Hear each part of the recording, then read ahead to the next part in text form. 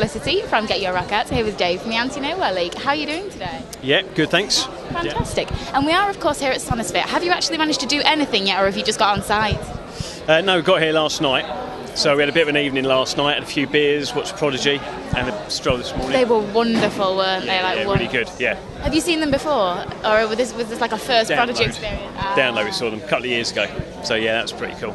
Not as good as Chaz and Dave were today, though. Really? I didn't see them. Were they good? Awesome, yeah. Like, I heard them from the car park as I realised that I'd forgotten all my gear and then had to leave again. And I was like, well, that's crap time. So you're basically here all weekend, aren't you? I mean, you're not playing until tomorrow. That's it, tomorrow night, yeah. So are you having to take it easy until tomorrow, or are you basically drinking tonight? Well, I've said I'm going to take it easy, but I say that every time, so yeah, we'll see. And there's been really quite a big buzz around your set here at Sonisphere. I know I've seen you on quite a few kind of people's ones to watch for the weekend lists. I mean, are you guys looking forward to the set? Oh yeah, definitely, yeah. Really sort of pleased to be asked to play it, and yeah, that's it. It's kind of nice. There's quite a bit of a buzz about the band generally at the moment, which is kind of cool, and a bit of a wave at the moment, so it's cool.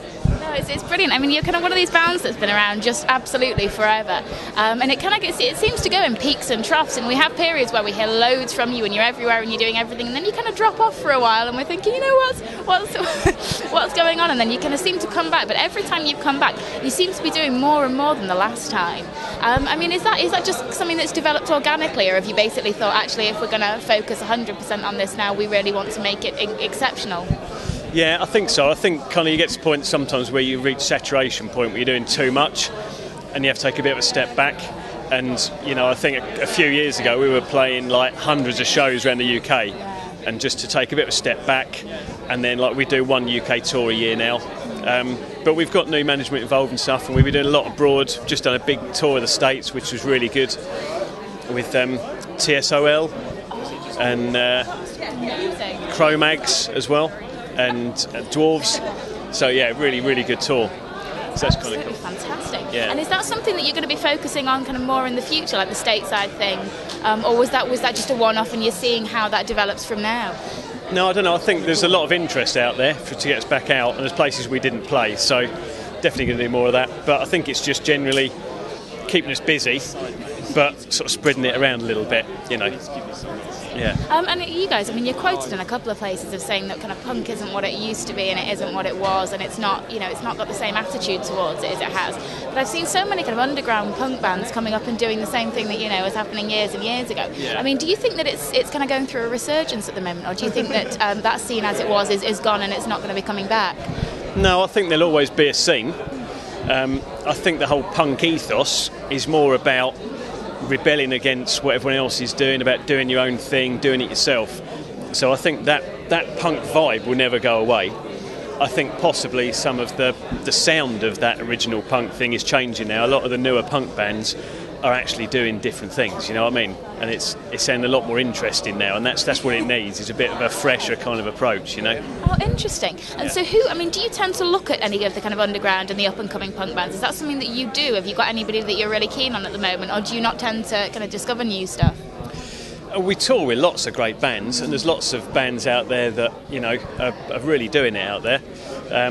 But I think you take a band like Sonic Boom 6, they're not really what you would consider to be a traditional punk band, but they're playing the punk scene, and the fact that they're doing something different to everyone else is doing actually makes them punk in itself. Do you know what I mean? So Completely. Yeah. And the last studio album from you guys was 2007, and so it's quite just a few years ago now. Yeah. I mean, is that ever something that's going to be another consideration, or are you basically actually just wanting to do the live side of things? No, I think we want to do another studio album. We've been talking about it very recently. Oh, really? We've just actually re-recorded a load of the old tracks just to get into the studio together and actually play together in the studio and just see how we work again and get that going. So that was kind of a bit of an experiment, and a lot of the original We Are the League tracks were censored so much that the original lyrics and things were all cut and had to be changed around. So we've just done it exactly how it was written. Seriously? Yeah, that's amazing. Yeah, so that's the We Are the League Uncut, which is sort of out now. That's but brilliant. on the back of that now, I think we're going to be doing some new stuff, which will be good.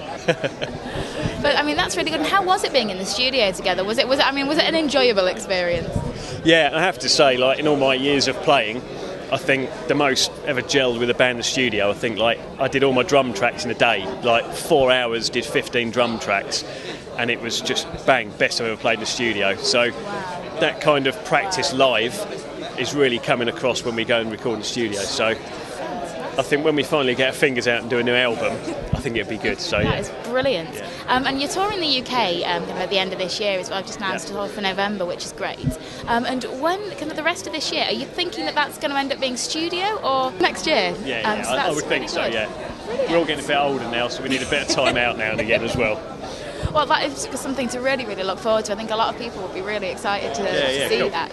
Thank you so much for taking the time to chat today. That's right, no I worries. hope that you can spend the rest of the day drinking in fine festival style. Well, that's it. I can go and get amongst it now. Yeah. We'll really look forward to hopefully seeing you tomorrow. Yeah, cool. Yeah, we'll see you then. Thank you. Cool.